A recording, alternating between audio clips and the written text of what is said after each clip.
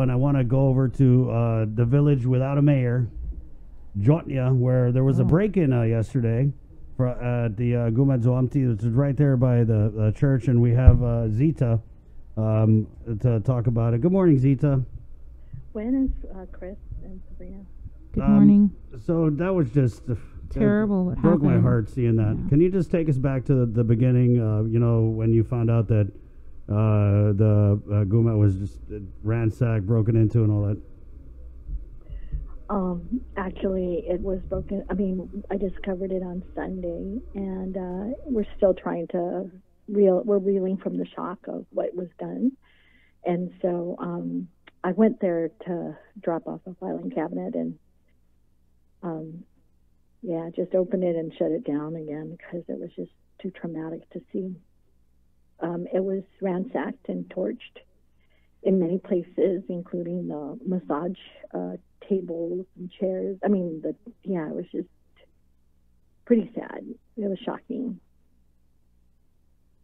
Yeah, I just can't believe somebody would do this, especially like with torching the place. And what did they steal anything, or they just went in there just to wreak havoc? That was the other part that was really, I finally, the next day, I had called the healers that night, and we discussed it, and came back on Monday and called the police and the fire department, and the healers who serve as Susan Uggan and Betty Malachi, who serve as Jonya, came because they're the ones that operate, and, they would know what was stolen. The saddest part about it is, when people don't have funds, right, they give gifts, or out of the miracles that happen, they're gifted with really special gifts. And so Susan was given this hope chest that's an antique. It dates back to the 1800s. Mm-hmm. And then she was also, like, they knew that she was, she wanted what she wanted to do was sew, and someone gifted her with a brand new sewing machine and a TV set.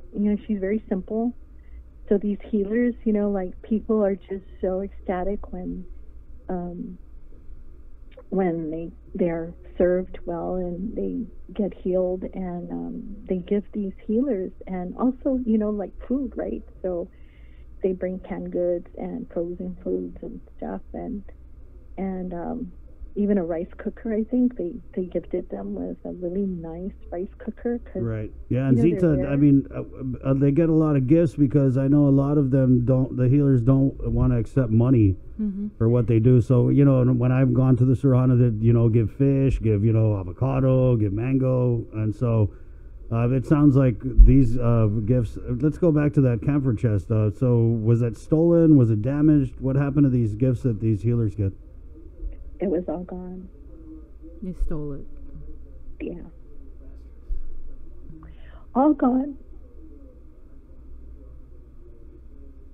Who would do something like this, Zita?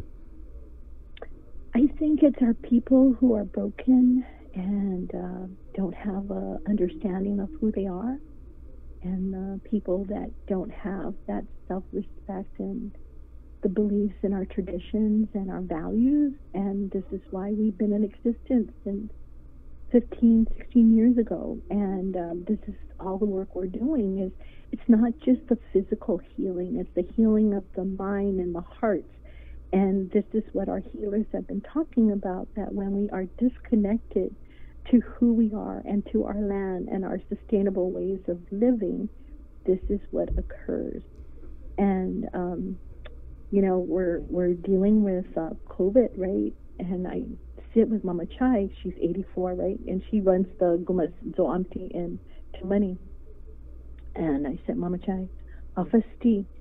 And she, like our healers know that there's a history behind this. She said, when they smell this thing from the land, they knew something was going to happen. So she had something was going to happen. A premonition. Kind of a premonition that that something was going, whether a typhoon or whatever. And so she said, she knew the earth needed healing, and that, you know, iman amku masangan na kumu estagua. There was a term and I couldn't remember, but I can't remember it right now. But she, you know, it's like, it's wonderful to listen to what our manamkos are saying, and our healers especially, and how to heal. And so, but we don't. And for these years that we've been trying to revitalize our healing tradition, to heal not just physical, but spiritual and mentally and physically, emotionally, our traumas. You know, and so it's okay. We know that this is part of life, and we understood that this was part of the pain and the traumas, and people are so disconnected, and this is our mission. How do people help, Zita? How can people help? They're seeing these images, you know, not exactly a Good Friday vibe, so people want to help. How do they help you guys? Well, we want to rebuild, definitely, and we also have another healer. Sorry. We want to rebuild, and all this was done out of love. We have very little money, but we built 3 centers with the assistance of 2 mayors and Guma Yo'Amte. So we have 3 centers, and definitely this makes it more clear that Jonya needs help. And you know, I want to give you some statistics about our Guma Yo'Amte, Chris, if that's okay. That's fine. Please do. Okay. In 2016, when we first opened in May, we had 1,322 clients. In 2017, we almost doubled that at 2,394. In 2018, we tripled it at 5,880. Last year, we had 6,116 throughout our 3 centers. It's growing. Many people have been coming. Many people are being served. And I'm sure that the people that came and did this did not get the services of a healer and didn't understand fully the significance of that place. And so, how do they help? It's we definitely want to we need to gut it out. We need to reconstruct. And you know, one of the things is like, even just to get our massage table, that cost us so much, you know.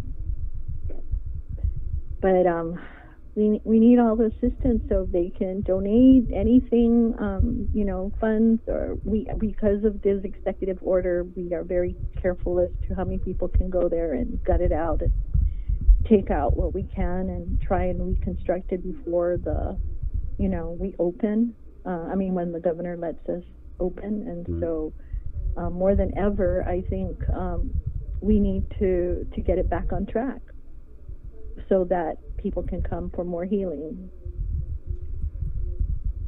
I know you guys are healers, but man, my grandma's curse was really strong. Are we going to do any, cursing on these people? Their hands going to be crooked, or you know what I mean? They're going to... Chris, never. That's not the kind of healers we have. And Mama Chai was like, Mama Chai is like Port Lu. Yeah. Do you want for Port Lu? Does any of the healers though have any sense of who they believe may have done something like this? And also, to back up that question, what have you heard from the authorities? Yes. So I guess chat's going like wildfire, right? Like, but the other day, the night before, right in the area, another house was broken into, or they were trying to, so they got the guy on camera. So I'm not sure. I hope that there's some kind of connection. But yeah, we're just, I think we don't know where that's going to go. But what we need to focus on, and this is our healers who say, okay, this is why we're here. this is exactly the reason why we're here, is we need to heal that, because otherwise it's just going to get worse. And no, we don't we're not that kind. And please make sure you know we're not that kind. I know. It's love and peace that built this, and we got to focus on the grace of God, and the grace of God is teaching us to truly overcome, and love conquers all. So did the police... no curse, Chris. Right, no. I got you, Zita. I was only kidding, kind of. But did the police get back to you guys or anything? I'm, I can't pick up the police report because... Yeah. Oh, God. Duh. So let's just let that go. But, the only thing is, I feel so bad. I mean, I'm not the healer, but the healers who gave of their hearts and then received and all of it's gone. That's pretty bad. And then, and then to top it off, she's having problems. So yes, we do take money because the gas that it takes for our healers to travel from Jigo and Derrido to Agate and Jonia. Yes, we do take cash because, when they, it's just, but we don't have a schedule of fees, definitely. If people have any information or who may have seen something, who should they call? Should they call you guys? No, I think we should call the police. Just call the police? Call the police. Okay. I mean, they can let us know, and then, but right now, I don't think, I think they should just call the police. Okay. Yeah.